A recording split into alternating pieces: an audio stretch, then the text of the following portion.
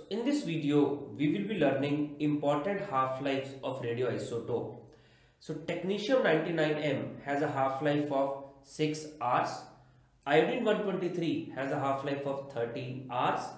Iodine-125 has a half-life of 60 days, whereas iodine-131 has a half-life of 8 days. Iodine-132 has a half-life of 2.3 hours, whereas phosphorus-32 has a half-life of 14 days. Cobalt-60 has a half-life of 5.2 years, whereas radium-226 has a half-life of 1622 years.